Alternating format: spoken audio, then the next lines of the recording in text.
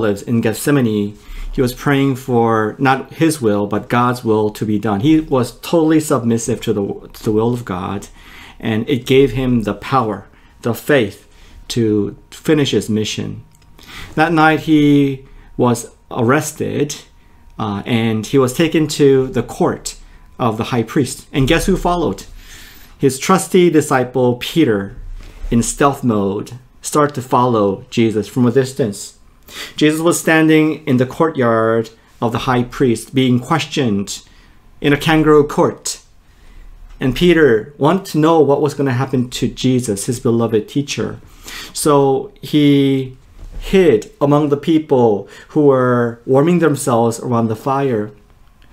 Maybe if we could image him in today's terms, he would be having this hoodie, right, over top of his head, trying to not show himself.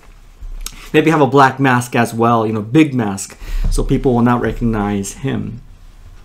But faith has it that there was a servant girl who saw and recognized Peter across from her. She was sitting across from Peter, and she could see through the shadows, through the fire, the layout of his face.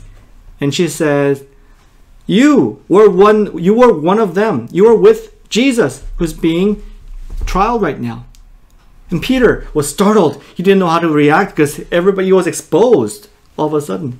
So he denied, No, I don't know what you're saying. A little bit later, another person comes and recognizes Peter and says, You are one of them. You are a disciple of Jesus, aren't you?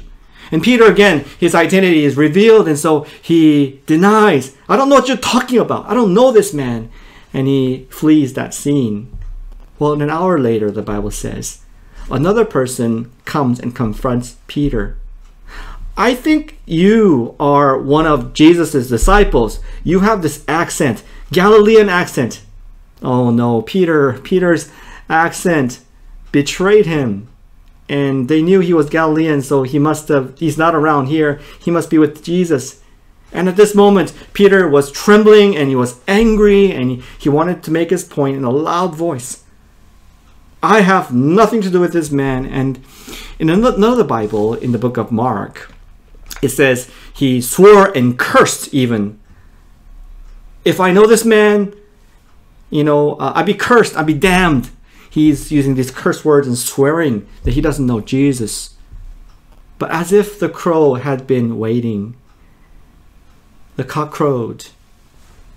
And Peter remembered what Jesus had said long before, many hours ago, how Peter was going to betray Jesus before the cock crows 3 times.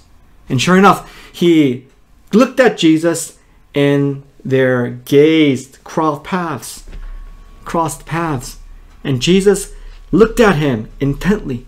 And at that moment, Peter knew exactly what that gaze meant. And he broke down. He couldn't stand in the presence of his master knowing that he betrayed Jesus. He had to flee that scene, and it says he wept bitterly as he went. Peter must have thought to himself, how did I come to this? How did it come to this? I didn't mean to betray my master. I didn't mean those things that I said. I was startled. I was defensive. I didn't know what I did. And he started to regret his life, regret his words, and he experienced the most lowest point of his life. He had indeed betrayed his master. Our story goes on and talks about other betrayals too, how the soldiers betrayed justice and mistreated Jesus. They abused Jesus physically. It talks about how the high priest and the religious leaders, they came to this verdict that this man is blasphemous, worthy to die. Even though Jesus says, I am the Son of God, they did not believe him. In effect, Israel, the people of God, had rejected and betrayed the Son of God. Our story today is about betrayal. Betrayal of Jesus. Did you enjoy today's story? Perhaps for us who are so used to stories this age, with a lot of Hollywood stories and movies and novels, maybe a betrayal of a disciple of the teacher is not such a big surprise to some of us. But today's lesson, today's story tells us a very important lesson. We must remember that the Bible is focusing on Jesus Christ and not on Peter. Jesus is the real main character. If we look through that lens, we realize one very important fact from this story. It's the fact that our focus should not be on the betrayal of Peter, but on the gaze of Jesus Christ. As the Passion story goes on, moves along, we find Jesus speaking less and less. Isn't it obvious? He's getting tired and he's dying, right? So he speaks with his whole body. He speaks with actions. And in that respect, every behavior, every glance is very important. In verse 62 of chapter 22, 61 of chapter 22, this is what it says. And the Lord turned and looked at Peter, and Peter remembered the saying of the Lord. Jesus intentionally turned and looked at Peter. This word looked in the original is not to glance. It doesn't mean just to, I happened to see something. I think I saw something. It's not that kind of look. It is gazing. It is observing. It is intentionally observing something. Jesus intentionally turned around and fixed his eyes on his disciple Peter. Surprisingly, we find the same word, look, this special word, look, in another part of the Bible that refers to Peter. It is found in John chapter 1. It is the encounter when Jesus encountered Peter and his name was changed. John chapter 1 verse 42 says, he brought Peter to Jesus. Jesus looked at him, same word here, looked at him and said, you are Simon, the son of John, but you shall be called Cephas, which means Peter, which means rock, which means solid. When Peter experienced the gaze of Jesus after his betrayal of Jesus, it reminded him of the same gaze that Jesus looked upon Peter for the very first time. That gaze of expectation, of hope, of vision, of love. It was as if Jesus was saying, you're going to be a great man of God. God has wonderful plans for you, and I love you. That was all in that gaze, that first encounter with Jesus.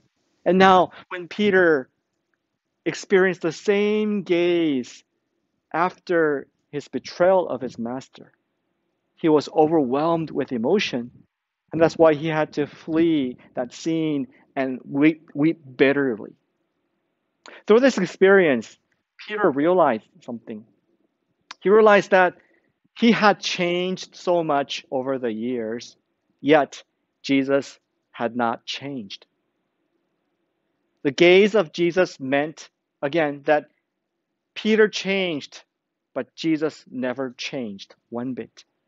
That special gaze of Jesus meant Peter betrayed Jesus, but Jesus was expecting Peter to repent. The gaze of Jesus meant Peter's love was finished. His love for Jesus was done. But Jesus' love for Peter was just beginning. He was about to show the full extent of his love to Peter. Yes, the gaze of Jesus meant the world for Peter, and it becomes the stimulus for him to come back and be fully restored as a disciple of Jesus Christ. Brothers and sisters, I believe Jesus, who died on the cross this week, is also turning around, turning towards us and gazing upon you and me. Gazing with that same love, gazing with that same hope, gazing with that same faith in us, expectation and vision for us. You are my son. You are my daughter. I love you. I have great plans for you. Get up. You can do it. Jesus, on this Holy Week, 2,000 years ago, he thought of you and me. And he has the same gaze upon us today. Jesus, who's risen, he's looking upon us with that same gaze of Peter, of love, of repentance, of vision. As a response to Jesus' gaze, let us fix our eyes on that Jesus who sees us with that gaze. Let us see ourselves in Jesus' eyes. And as we fix our eyes on Jesus Christ himself who sees us, we can dare to live the life of a one forgiven. We can dare to live a life of one who has a vision. We can dare to live as someone who has faith in our Lord. The Lord bless you on this Passion Tuesday and let us fix our eyes on Jesus who gazes down upon us in total love. Amen. Would you pray with me? Let's pray tonight that we would have the gaze of Jesus. We would see ourselves in the loving gaze of Jesus so we could be restored to Jesus. We can live in faith like Jesus and have the vision that he has for us. Let's pray tonight, right now, that we would have the gaze of Jesus in our hearts. I'll pray for us. Father God, we thank you for tonight's message, that Jesus, despite knowing that we would betray you, you still loved us. You still carried the cross on the road to suffering, and you died for us. Father God, help us not to see ourselves with our own eyes, but help us to see ourselves in the loving eyes of Jesus, a person who has been forgiven, a person who has been loved, is being loved, a person who has a vision that is from Jesus. I pray that our prayers would be answered tonight as we pray in faith. Bless us. Help us to go deeper in our love for Jesus Christ this week. In Jesus' name we pray. Amen. God bless you.